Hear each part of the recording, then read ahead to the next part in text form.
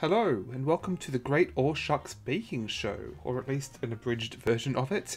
This ran last weekend for the special Spring awSHUX, and I'd hoped to upload a version of this as a video on demand, but we unfortunately had a few technical difficulties. So for the sake of levity, I'm giving you all the abridged version.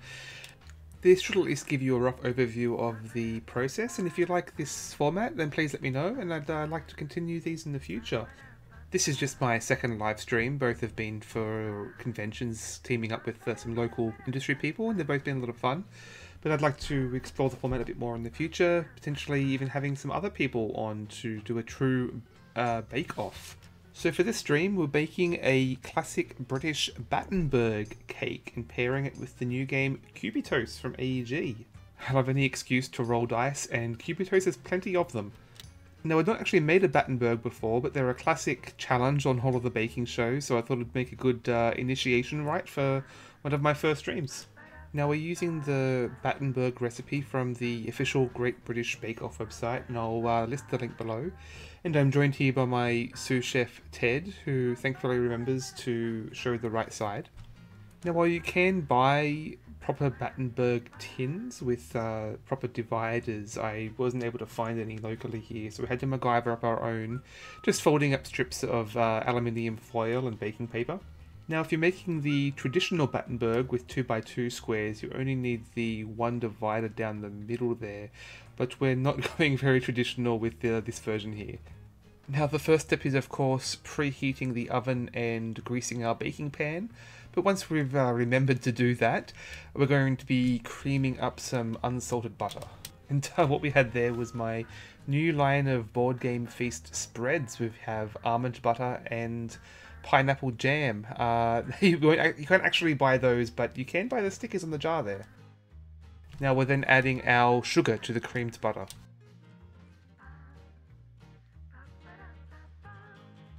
We're then lightly whisking 2 eggs with a couple of drops of almond extract and then adding that to the butter mix.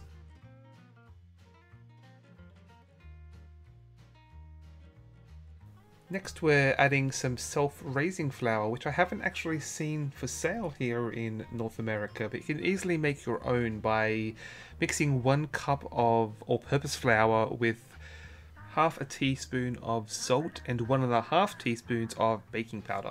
And then we can slowly combine that with the rest of the mixture.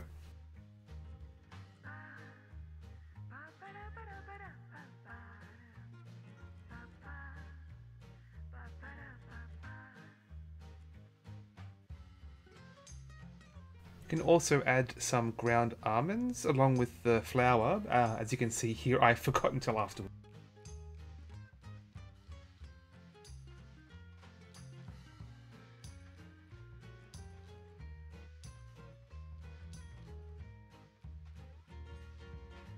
Then all you need is a couple of teaspoons of milk just to thin out the batter a little bit.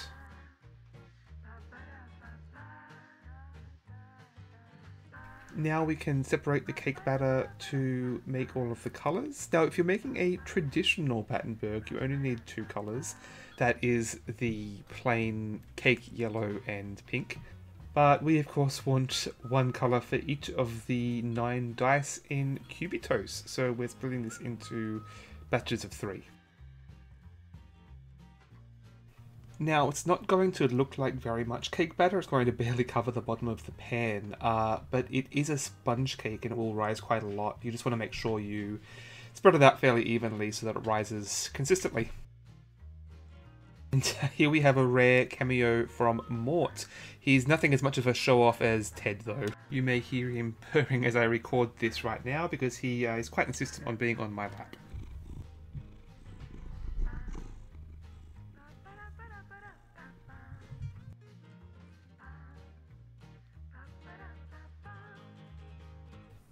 Now, the batter's quite thick, so you don't need to worry about it seeping underneath the barriers. We're going to be trimming them down to size anyway.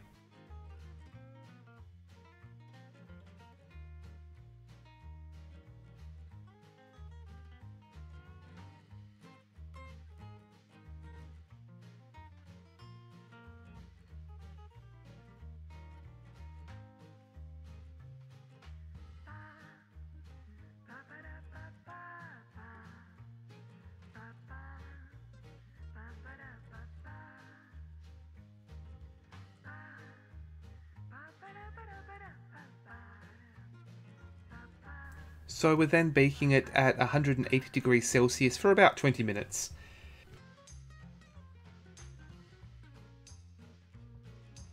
While we were waiting for that to bake, I gave a bit of a rundown of how the game Cubitos works.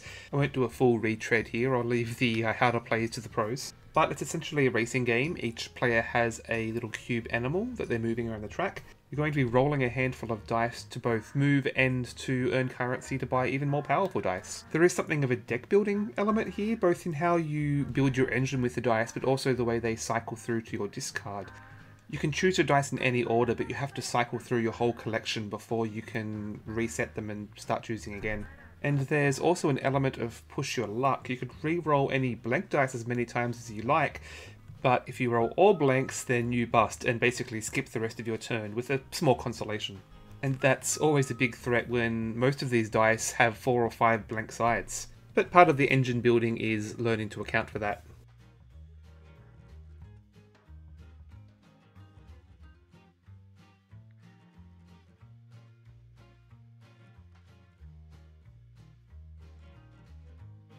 There's a huge amount of variety in this game too, with 8 different dice to buy, and you pick one of 7 different cards for each of those dice at the beginning of each game, and there's 4 different racetracks in the box.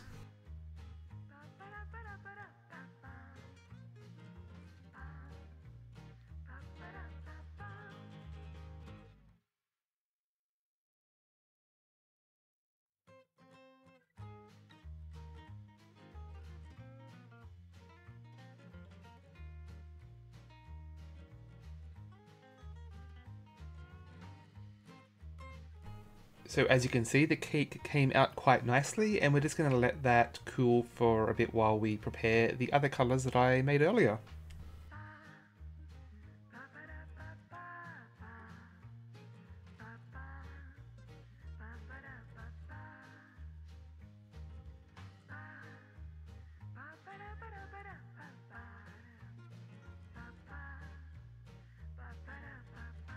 We're going to cut each of those pieces down to be roughly cube-shaped on the profile side.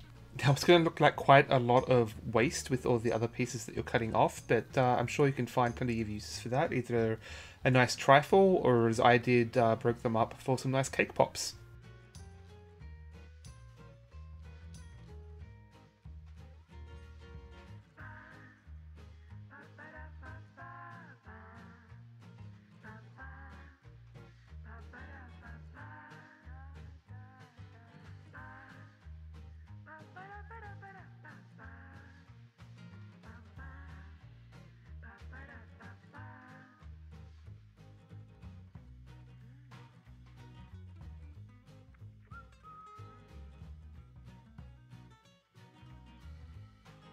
So now we have the messy finale of putting it all together. We have here a log of marzipan that I made the night before and chilled in the fridge. And that's just ground almond, some icing sugar, and an egg white. And we're rolling that out with some more icing sugar to make sure it doesn't stick to the board.